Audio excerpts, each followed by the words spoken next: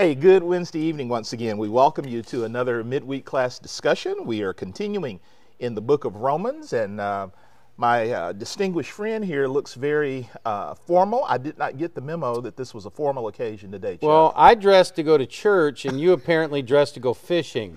You're a fisher of men, John Phillips. I like these fishing shirts. They're comfortable. In all clarity, I came from a funeral, and I was too lazy to change clothes, and it felt like I looked fairly good, so I thought I'd just go with it for a few hours. It's a good look for you, so we'll keep things on a higher plane It's on today. the sale rack at Dillard's, so hey, you're looking good. Can't do better than that. We are continuing in the book of Romans, and one thing before we get into chapter 11 this evening, we do want to remind you, we've said this before, but certainly you are entitled to a Bible answer to any Bible question that you might have. Anything that we discuss, anything that we teach, preach for that matter, you have a right to question, and we'll endeavor to give you a Bible answer, book, chapter, and verse to your Bible question. And as we go through the book of Romans, as you've said many times, Romans is challenging. Not the easiest section of Scripture to go through. Peter said our brother Paul writes some things that are hard to understand.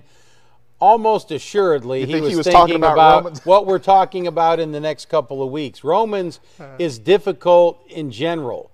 Romans 11 is difficult especially. And Paul's getting into the question of the remnant of Israel, the grafting in of the Gentiles, God's ultimate plan, and how his plan before the foundation of the world is played out. This is really some complicated stuff. It is.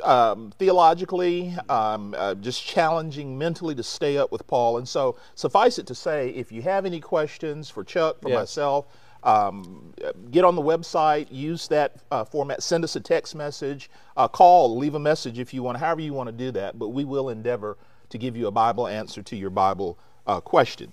But for tonight, we are in chapter 11 in the book of Romans. Romans, that's right. Beginning with verse 1, we find these words.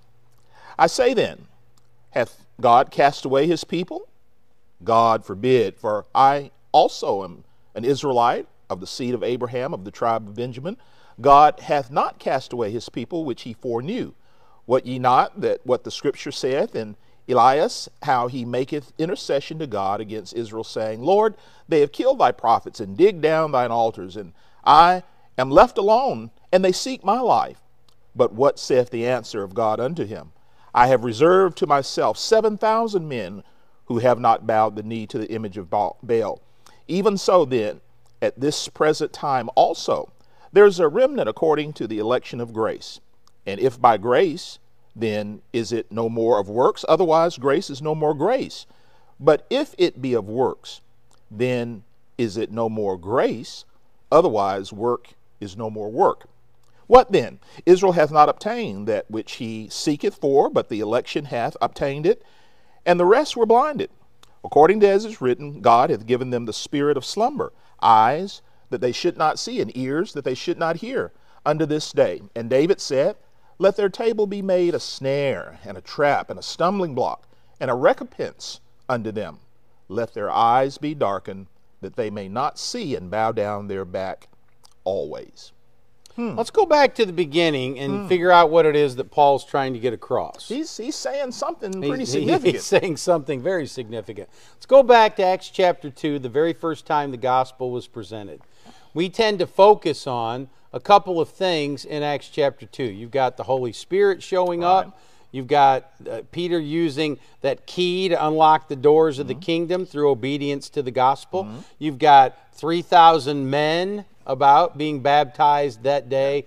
Folks coming into the church, a smashing debut for the Church of Jesus Christ.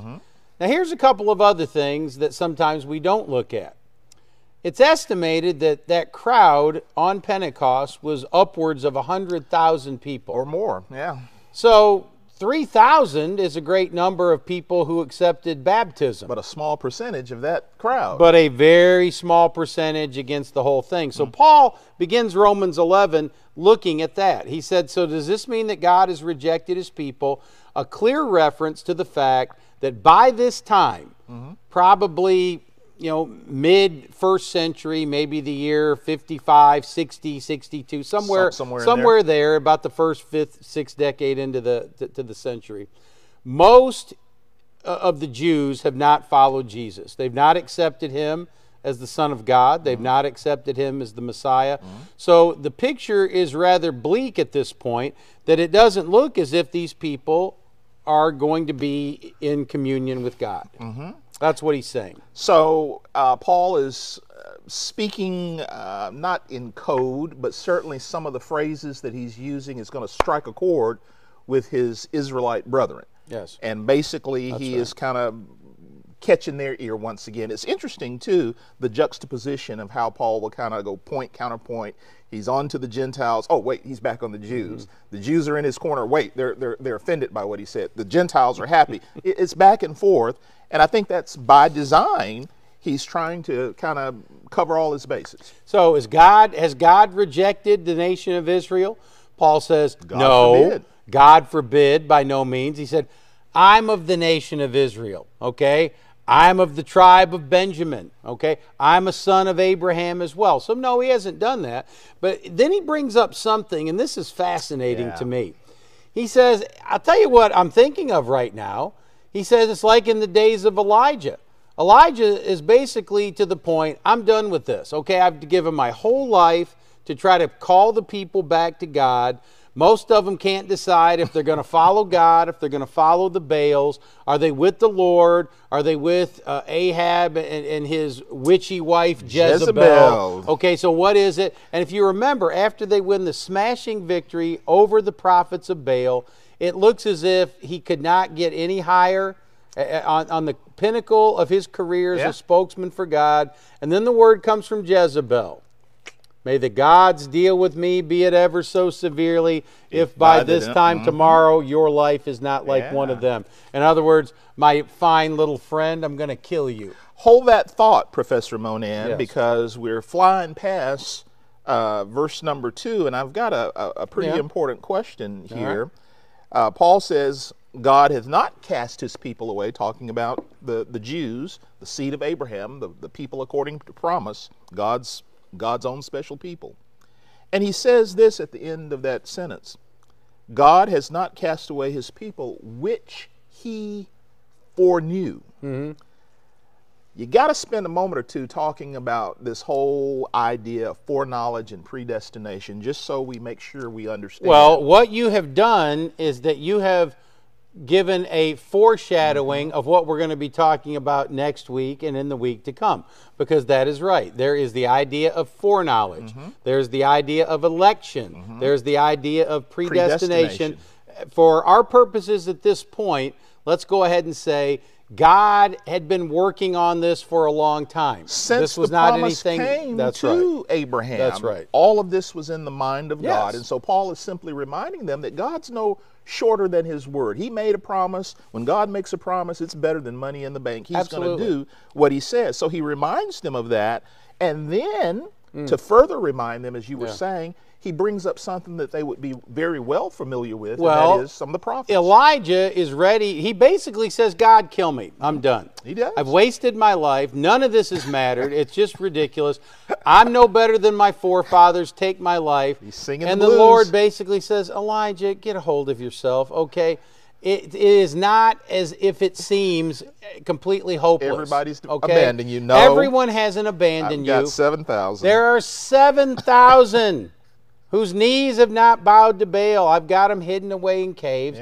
You're not alone. By the way, go anoint Jehu, the next king, because I'm done with Ahab and his idiot wife. And tell Jezebel. You tell Jezebel, you want to go ahead and make threats, I'll make a threat. The dogs will lick up your blood. Leave those dogs alone. You want to make some threats? I got a threat for you, woman. So, and in Elisha's case, he's going to go ahead and pick up the mantle, and he's going to follow in your footsteps.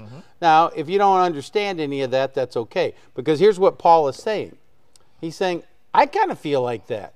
I feel like I'm swimming upstream. Most of my Jewish brethren have been disinterested in Jesus at this point. Okay, and that breaks my heart, because I want them to know Christ and the power of his resurrection, just as I do, even though at this point they don't know. And he said, now, just understand this. it's not as if people are going to be earning their way into the kingdom. It's still by grace, verses 5 and 6, and you can't get away from grace in the entire book of Romans or the entire saga of Christianity or the rest of the New Testament. Now, look at verse 7 for just a minute. This is what we really need to get a hold of. What then? Israel failed to obtain what it was seeking. The elect obtained it, but the rest were hardened, as it is written, God gave them a spirit of stupor, eyes that would not see, ears that would not hear, down to this very day. Israel was looking for something, Paul says, that it is yet to find. They're looking for the Messiah. They haven't found him. You know why? Because he came and they missed him. They were looking in all of the wrong places, as the song says. Now, a couple of other things here. The elect obtained it. We'll come back to that in the next couple of lessons. But the elect are those whosoever will. The non-elect are whosoever won't. So let's not get ahead of ourselves, as our Calvinistic friends like to do. God's already picked out those who are going to be saved and who's going to be lost. Unconditional election. So if that's the case, then let's just fold up the tents and go do what we want, because he's already decided who's going to hell and who's going to heaven, and nothing you do is going to matter, so why waste any time? One of several erroneous doctrines that are floating out there even to this day. I want to back up to verse 5 as we kind of back into this. And Paul does something here, I think, that we've said all along. The Bible is as relevant as the front page news, but Paul is picking up on that as he's talking to these Jews about the fact that God still has a plan for them, a remnant. He says, even so at this present time, there is also a remnant according to the election of grace. So when things seem so bad and when times seem so troubled that we think that the whole world is going to Hades in a handbasket, as the old saying goes, that idea that God always has that remnant, I think that's an important concept that we sometimes think was only true for the Jews or true back in that day. I think maybe that's a message that we need to hear in this present time. Well, let's define it as we should. What is a remnant?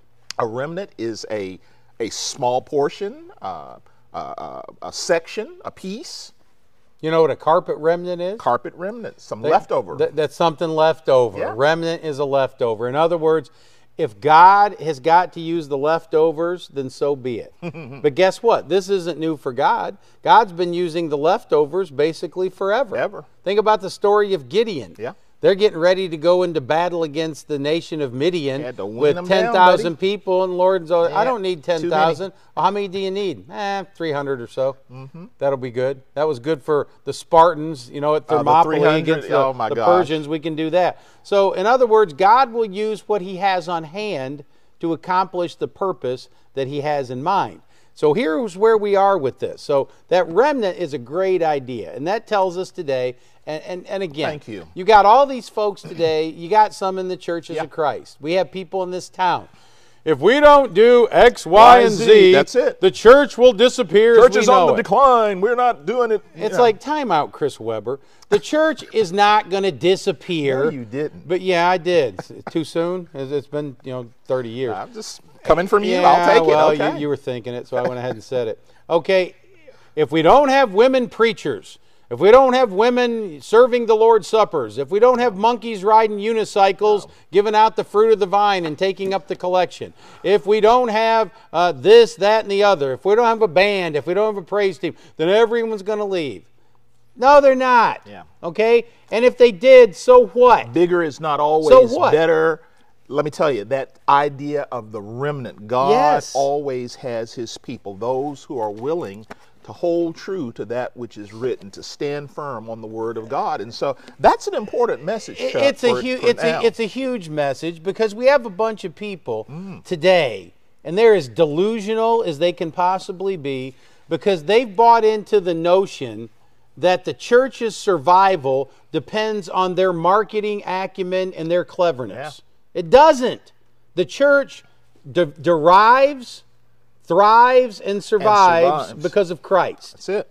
On this rock I will build my church, and the gates of hell will not prevail against it. Matthew 16. And so that's a good segue then to help us to understand the argument that Paul is making to the Jews. Hey, is your survival based on works, or is it by grace? That's it. And since Paul is going back in history and saying, my situation right now is very analogous to the situation of Elijah. Mm-hmm. I feel outnumbered. I feel outgunned. I feel outflanked. Guess what? Jezebel's after you again. One person plus God equals a majority. Paul's saying that. So if God starts off with a remnant, if most of the people chase after some pipe dream, let them go. And it is according to, as it has been written here. Paul gives a pretty good analogy of, as you're describing things of today, and in every age. We're not picking on anyone, but we're just saying the Bible is true. Let God be true and every man a liar. Amen. Paul says the problem is not that God is not doing his part. The problem is you've got eyes that will not see. You've got ears that will not hear. And so the problem is you, not God. Now let's think about that for a second. There are a couple of clauses within this sentence in verse 7. What then? Israel failed to obtain what it was seeking. The elect obtained, but the rest were hardened, as it was written, God gave them a spirit of stupor. Think about what that might look like. Why did the Jewish nation, when Jesus showed up, reject him? Well, what was the main reason? The obvious reason. He was not what they were looking for. What were they looking for? They wanted a king like David, the glory days. They wanted someone tall and handsome like Solomon. They wanted an Alexander the Great who was going to come in kick the Romans out of power and run the Persians into the ocean. They wanted a leader who was going to go ahead and restore Israel to her former glories. They wanted a David. They wanted a Saul. At this point, they might have settled for a Herod. We want someone who's going to be a military leader. Okay, guess what? My kingdom is not of this world. John 18, verse 36. They weren't looking for the right thing. Yeah. So, as a result, their hearts were hardened against Jesus. So much to the point. Think about what the Gospels tell us in many places. In John 9, when the man was born blind, is given sight by Jesus. They're pretty much convinced that this guy's never been able to see. Now he can see, and they're like, look, we're still going to find him, and we're going to find Jesus. We're going to kill them both because this is getting out of control. They don't care to follow truth at this point. Jesus said it best on many occasions when he would teach about the kingdom of heaven, and he would say something to the effect, those that have ears to hear, let them hear. And the Jews were like, they don't want to hear. We don't want to hear. They don't want to hear. That's a very significant point. And we come back to this phrase about being hardened, okay? Israel is hardened because Jesus was not what they wanted to see. Therefore, they weren't going to consider any of the claims about himself, even though he told them, if you don't believe in me, at least believe in the miracles themselves. We don't want to believe in the miracles. No. We want something else. Go all the way back to the Old Testament. I've been asked this question so many times, it's just rather startling. When God hardened Pharaoh's heart, it makes God look like a tyrant and make him look really unreasonable because God hardens the man's heart, and then when he doesn't let Israel go, then God punishes him for letting him go. No. You're looking at this the wrong way. Here's the right way to look at this. When it says God hardened his heart or God hardened Israel, God is allowing circumstances to exist that could be interpreted this way, or they could be interpreted that way. Think about this. When Moses and Aaron show up before Pharaoh and says, hear the Lord, let my people go, Pharaoh's like, don't know the Lord, don't know who he is, neither will I let the people go. And he's like, you're going to reconsider pretty soon. So he stretches out the staff, turns the Nile to blood. Okay? Oh, I've sinned, I'm going to let the people go. He waits a while. But now, here's what's fascinating. Okay? Then his magicians can kind of imitate the same thing, so now it's no big deal. Well, what happens when the river turns to blood?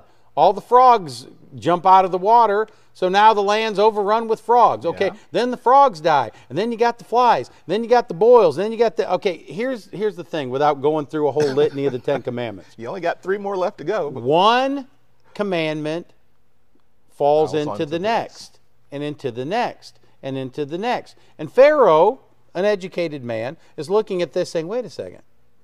The flies were caused by all the piles of dead frogs, and then this was caused by this, and that was caused by that. And here, okay, circumstances existed.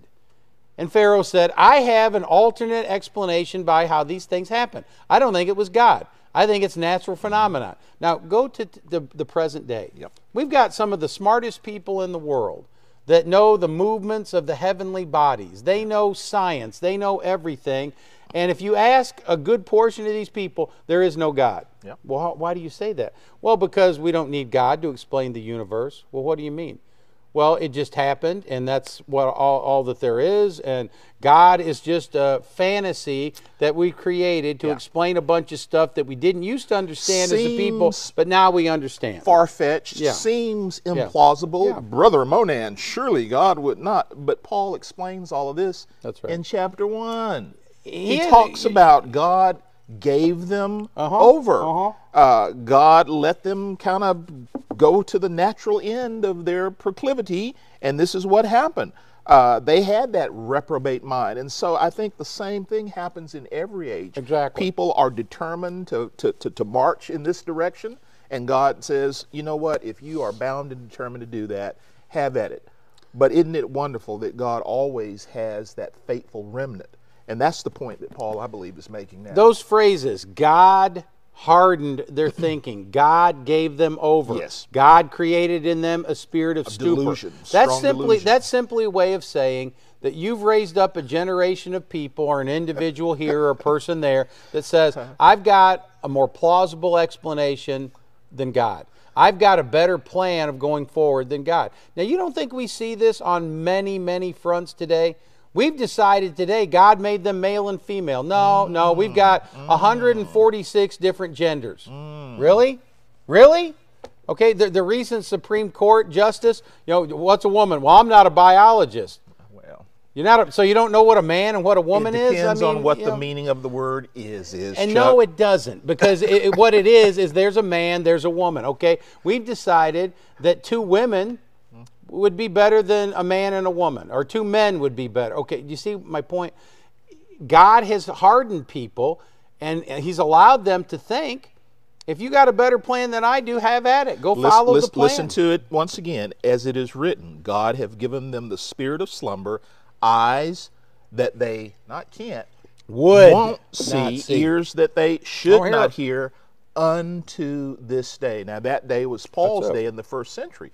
But down the tunnel of time, I think the relevance of the scriptures for us, and one of the reasons why Romans is such an important book, is that a lot of these things are still in effect. God is still allowing people to have the freedom of will and choice, that if they choose to reject Him, He's going to let them do that.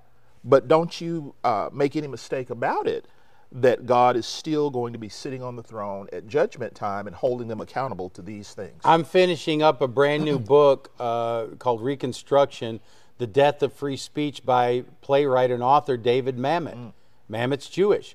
Mamet has looked at the claims of Jesus and says, I think that there's something to this. I think Jesus was special. I would love to be able to have my sins forgiven and to follow Him, but my religion will not allow it. He said that. My blood ran cold. I'm like, look, you follow the truth wherever the truth leads. But, my religion won't allow it, or I believe X instead of Y. God will harden you. God will give you over. God will give you the spirit of stupor. You've got to make the decision to follow the truth, whether it's the truth about the creation of the universe, the truth about the identity of Jesus, the truth about the best way to live your life, and what code and what a system of morality you're going to follow. You've got to follow this. God's not going to force you to do it. But if you decide, I've come up with a better system, have at it, Hoss. That's your business. God's not going to stop you from doing it. He'll allow it, but God will hold you accountable for that. That's the thing. The consequences are there. David says, and Paul is quoting their charming prince and golden king David. David said, let their table be made a snare, the things that they choose to feast on, and a trap and a stumbling block, and a recompense unto them. Let their eyes be darkened, that they may not see, and bow down their back always. And so Paul is really reasoning with them from things that they would understand. As David has said, as some of the former prophets have said, you're going down a pathway that's going to lead to destruction.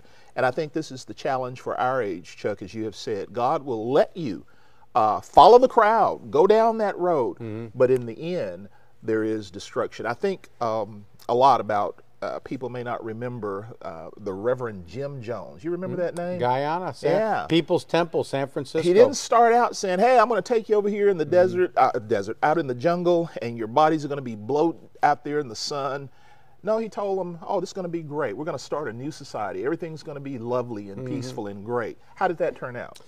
Not too good. Yeah.